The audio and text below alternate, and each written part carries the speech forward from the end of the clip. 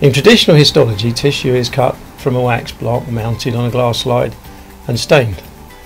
Unlike this method, HREM takes an image of the top of the sample block, then cuts a section and takes another image. When you cut conventional wax sections, there's a distortion that occurs, and this technique allows the sample to be embedded in a hard plastic, so the sample remains rigid.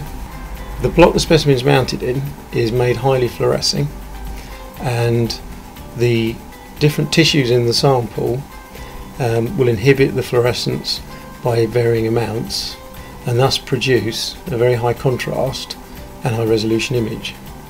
After each cut, there are many hundreds or even thousands of images that can be used by any of the available 3D software to reconstruct and create superb 3D images.